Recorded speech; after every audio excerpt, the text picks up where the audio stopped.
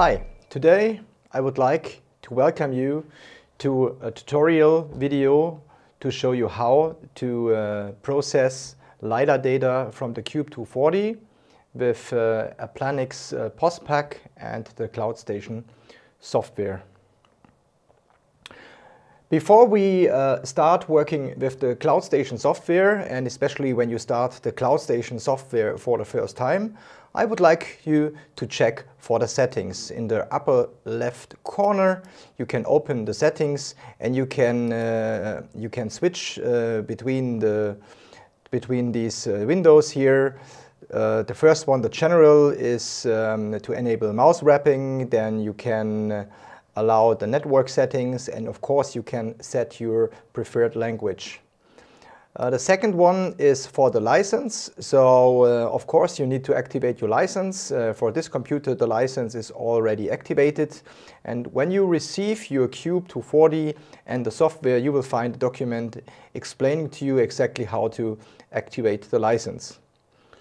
Next here there is the browser for the right LiDAR calibration file. So every single Qube 240 comes with its own LiDAR calibration file, which is actually named like the serial number of your LiDAR. And you have to use this file and to browse for the file and put it here into the CloudStation to use the right calibration values for the bore side angles. Then we have another one for extraction. Here you can set the minimum laser range, for example 20 meters. This is especially useful very close to the UAV. You might hit some dust in the air or some objects like insects or birds, and that might create some artificial points in the air. And to prevent that, you can set a minimum distance of 20 meters. That means all points closer than 20 meters to the UAV will be deleted automatically. Last not least, there is a system settings, and I would recommend to enable your better graphic card. For example, here I activated the GeForce RTX 2070 for OpenCL processing. Once the settings are done, before we start opening the project, I would like to show you the data which we are using today. So we are using today 3 files which comes from the Qube 240. From the USB stick there's a YellowScan file, a TO4 file which we will later use with the POSPac software, and there's a LiBox file. And of course there are a couple of Rhinex files, especially the O files and the N files are needed to do the post-processing. Of course we could now open the raw data directly with CloudStation, but then the data would not be post-processed. Therefore I minimize the CloudStation window for a moment and I open the POSPac software, and I would like to show you how to use the POSPac software to do a first PPK processing of your 3D trajectory.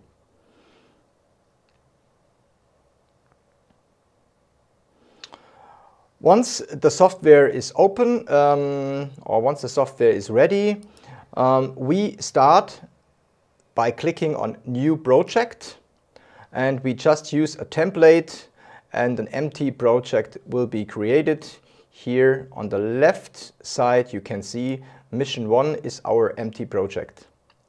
Next we click the Import button, and we will have to specify the path to find our data. The data for this tutorial is on my SD drive, and I called it Flight 3 Tutorial, and in the Flight 3 Tutorial folder we should see a couple of files. Alright, now we have to go in a subfolder. There's a YellowScan subfolder in the tutorial file, and then we can see all the files. So again, here's the LiBox file, the TO4 file, the YellowScan file, and a couple of Rhinex files. First of all, we load the TO4 file by importing the TO4 file, and then some processes are running in the background, which you just monitor and watch.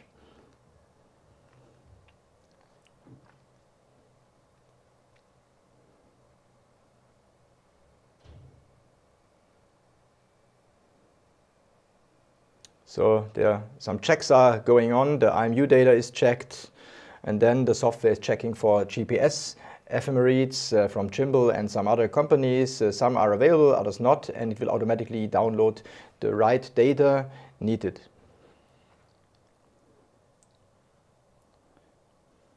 So no action required, we just watch.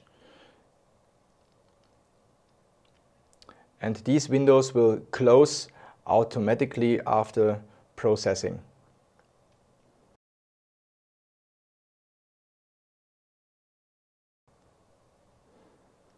Okay, this is the flight path of the drone. So here we have the takeoff. We are flying to the calibration pattern, and then towards the first waypoint, and then left, right, all the runs, and at the end it's flying back to the landing location. So next what we need to do is we will have to load the Rhinex files. So we again activate the mission tab here. We click import, and we now select all the O files, which are the Rhinex files, and we import.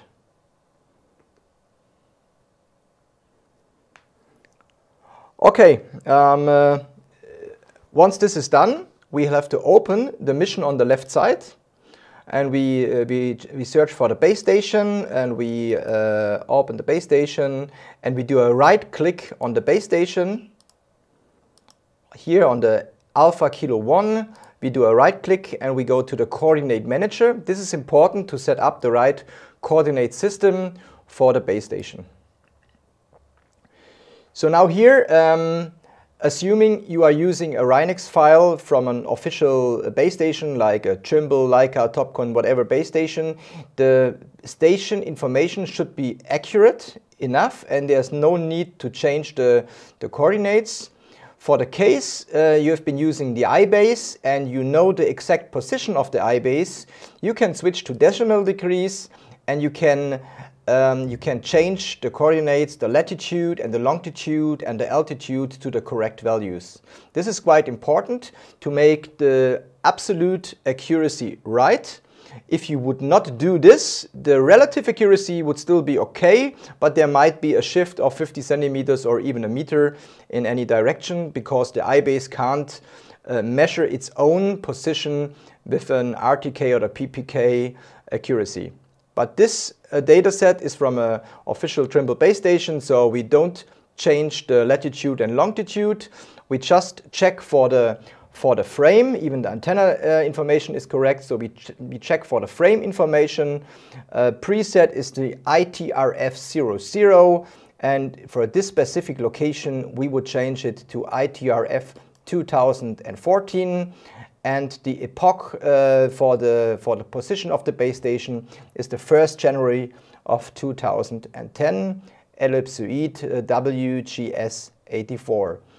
Once we are happy with all the settings, we apply the changes and we close the window again. So finally, we do another right click on the base station here on the left side, and we set this to be a base station. So set base station, we press this, and now it's calculating the accuracy for this Rhinex file and the overlap with the TO4 file. So then after this process we will directly see whether we have a 100% fixed solution or a 90% fixed solution and 10% float solution. This is the result of this process.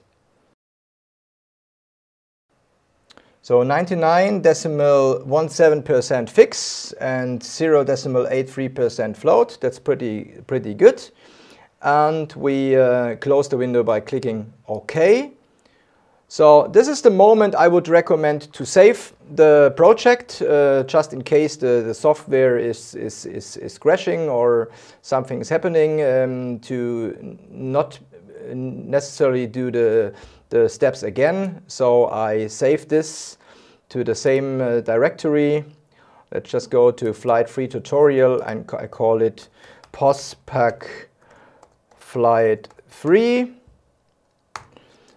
So now we could jump into this step directly if there would be an issue. And now the final step to process the The PPK trajectory is we click on the GNSS inertial processor and we just click run.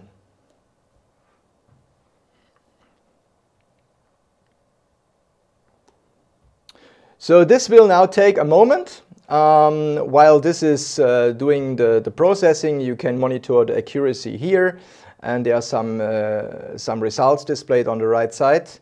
And actually what we can expect is a 1 centimeter, 2 centimeter, 3 centimeter PPK average accuracy. And once the process is completed, the last step is to export the SBAT file, a text file which we will later need in the CloudStation software. So processing is done. We can now see that there's a second trajectory which is displayed in a green color and a magenta color. So the processed one is the magenta color now, and we can also see the baseline distance between the takeoff point and the base station. So last step. Tools, export.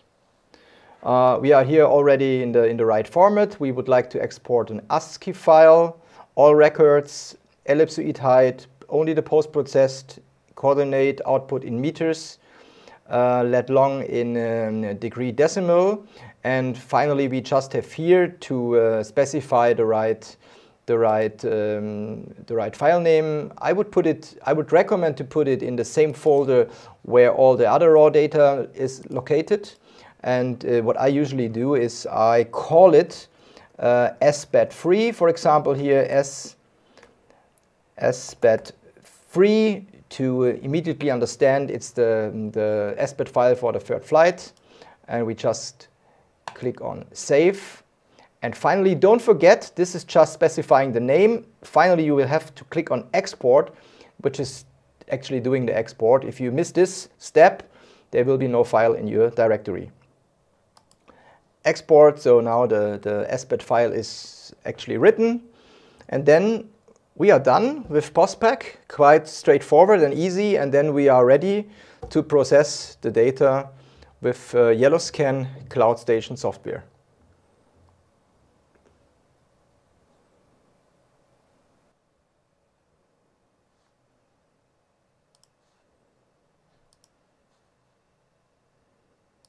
So now we are back to YellowScan CloudStation, and first step is to open the project. Well, we are in the right directory flight, free tutorial, YellowScan folder, and we open the YellowScan file.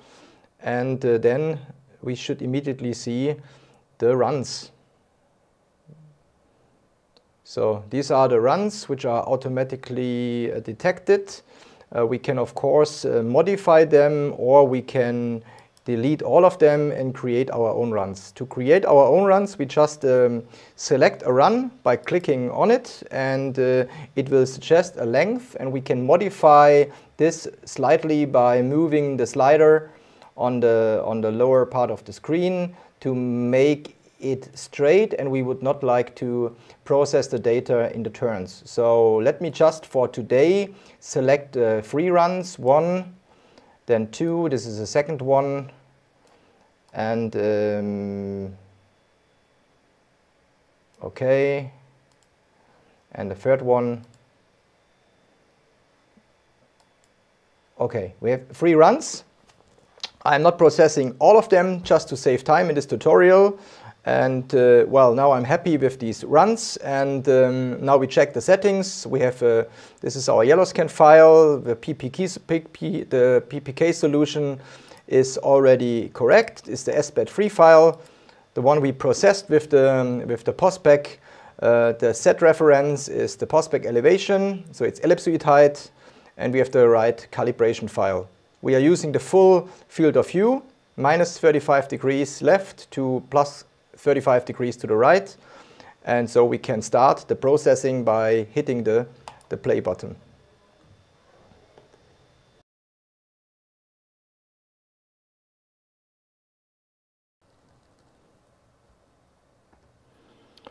So the raw data processing is done. We can, with the mouse wheel, we can zoom in and out to this point cloud. We can hide the 3D trajectory here with the show trajectory button.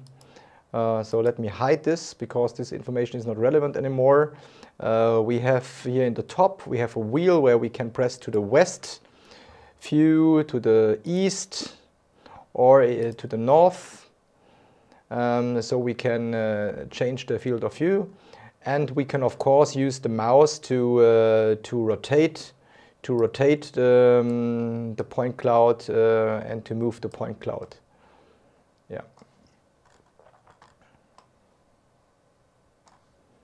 Now I'm rotating it and I'm zooming in, and I can move it, and we can here see the road, and we can zoom in here to the road structure. And yeah, there are some more nice tools here on the left side. There is an EDL, which is a kind of a shading effect. You can enable and disable. I usually like this effect, and you can make this effect more harder and softer. So actually this is up to you whether you want to see more terrain details or less terrain details in this first quality check. You can change the point size from small points to large points depending on the view distance. And we can colorize the point cloud by many different parameters. So for example, the echo, where we can change between the first, second and third echo. So we can here only look at the second and third echo, or only at the first and third, first and second, and so on. We can look to the maximum echoes. We can check for the classification if it's already done, not yet. We can look for the stripes, so we nicely see the overlap of the data. We can check for the intensity values. These are the intensity values of the LiDAR. So even if you would fly the LiDAR at night, you would see the texture, and you can use this slider here to do a contrast stretch to see much more details. For example, here in this open area, you can see some darker areas, probably a result of driving cars, and here brighter areas. The brighter the area, the more reflective. The darker the area, the less reflective the LiDAR signal or the surface. So this is a nice tool to check the data quality. We can also colorize by scan angle and by GPS time. If we select the elevation, you can also use this slider to change the color ramp in the lower part, in the blue part, and in the red part here on the right side.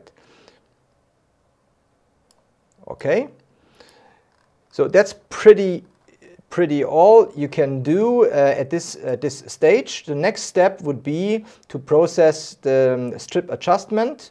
Therefore, we should click here on SA, like strip adjustment. And there are two methods for the strip adjustment. There's a robust method, which is quicker, and a precise one, which is slower but more precise. And the precise one is especially the right one for the Trinity, because we are flying very long runs, and especially on long runs with an IMU drift, the precise method is the one which is recommended to improve the alignment of the point cloud in the overlapping area, especially for the long runs. For those who want to use ground control points at this stage, you can check this box, use ground control points, and you can load ground control points in UTM and ellipsoidal height.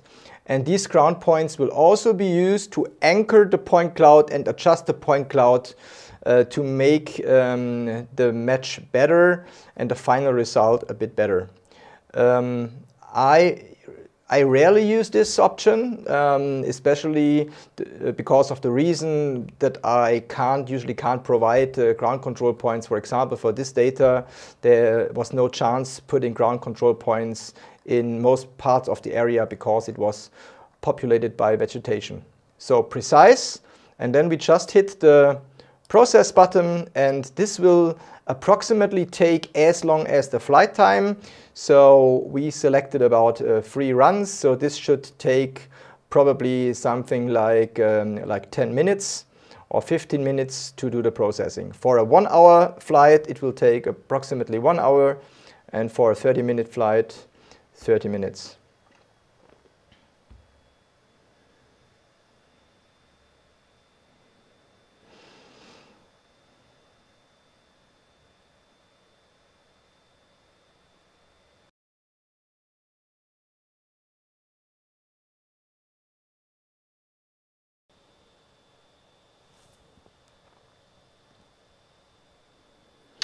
Okay, this process has finished, and as we can see, the accuracy has been improved from statistically 13 centimeter noise to a 11 centimeter noise level. This is not very representative because in this specific flight there was so much vegetation, so most part of the area is covered by trees, and there's not a really good improvement for the match. This works much better on flat surfaces, on roads, on big concrete areas, on flat areas, where the matching algorithm between the point clouds can be much more improved. Okay, I close this report.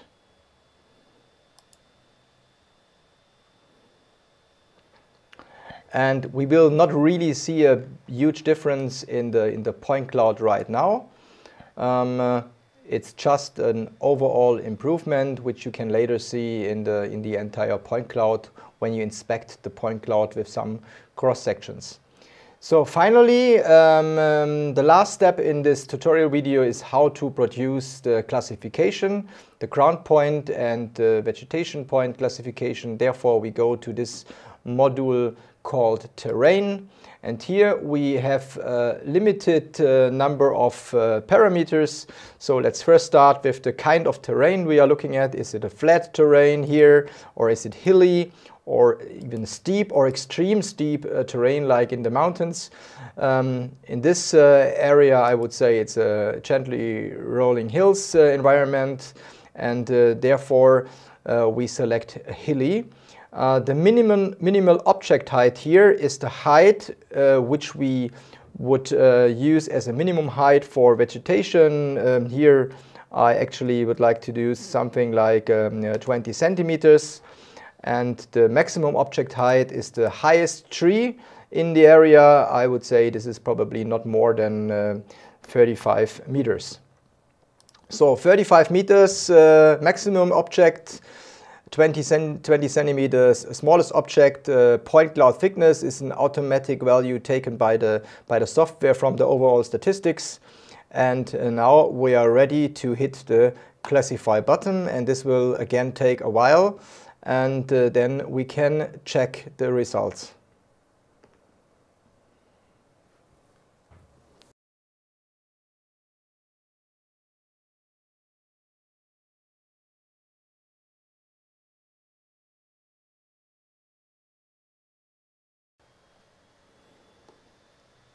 Okay, the terrain classification has been successfully completed. As we can see here, now we are looking, we colorize the classification.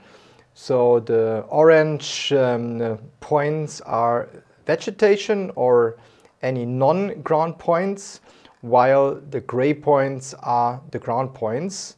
And now if we scroll down here, we can change here between unclassified, ground and other. So for example, we can keep the ground points activated and we hide the other points, and this will show us the non-ground point, the ground points only. And if we now increase the point size a little bit, we can see that we nicely get points in the forest.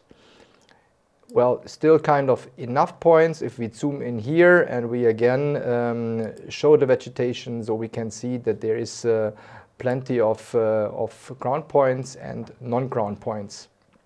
What you also can try is you can go back to elevation, so you colorize by elevation, and we can now hide the vegetation or the non-ground points, and still we can now see the ground points.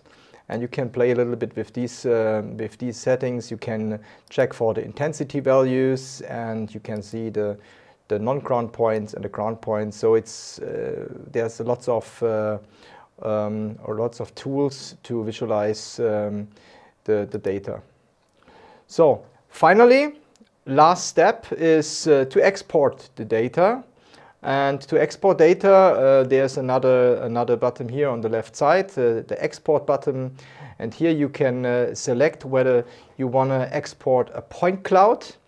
So point cloud or a digital model. We will start with the point cloud. You can specify the point cloud format.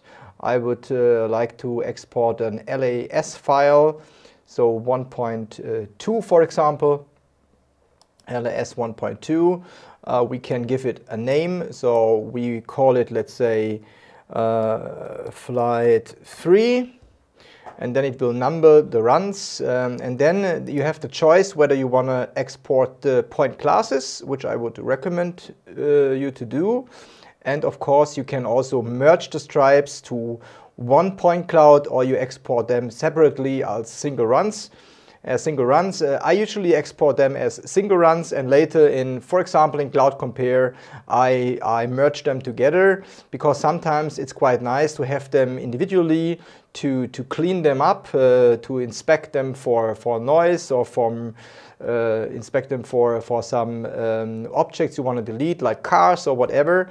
And this is sometimes easier if you operate it, if you process one run by run instead of having the entire point cloud. So once we are happy with that, we press the export button and the point cloud is exported. This again takes a few seconds, and then I would like to show you how to export the terrain model directly out of the YellowScan CloudStation. Okay, export is done. So next we select digital model, and we can do the export as a surface model or as a terrain model. Actually, you would like to have a terrain model and a surface model. I would like to export both of them. We can generate a hill shade. Typically, I would do a unidirectional hill shade, which is the standard one.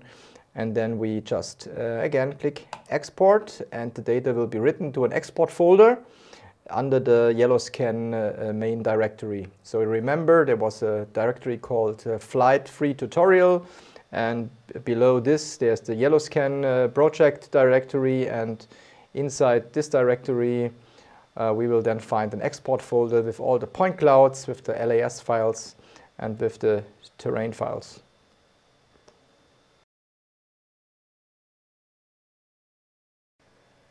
So this was the last step. Let me show you the final results. We browse through the right folder. We go to the Flight 3 tutorial, YellowScan folder, export, and here you can see the 3 LAS files.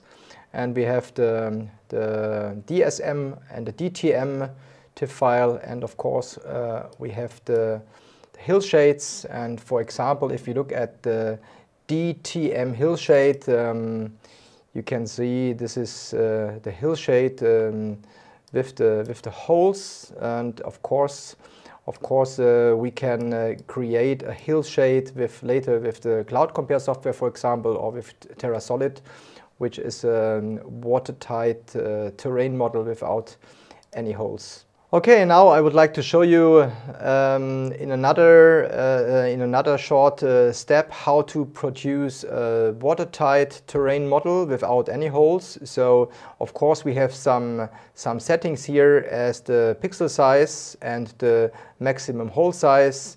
And if I, for example, change the pixel size here to a 1 meter pixel size and the maximum hole size to let's say 70 meters. It will probably create a watertight terrain model without any holes. So let me just export again. Yeah, so now with the 1 meter cell size, it was much quicker than with the 50 centimeters before. And now let's check again. Let's check again the results.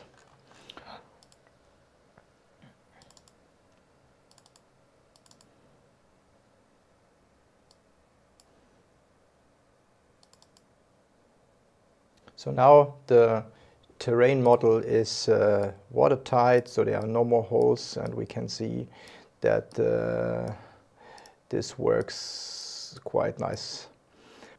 I hope you enjoyed this short tutorial video. I was recording the video in one go, so it's really uncut, and it's just a short video to help you to get started with your new equipment with the LiDAR Qube 240, and you hopefully find it really easy to process the data with the POSPac software and the YellowScan CloudStation. Okay, hope to see you soon. Have a nice day. Goodbye.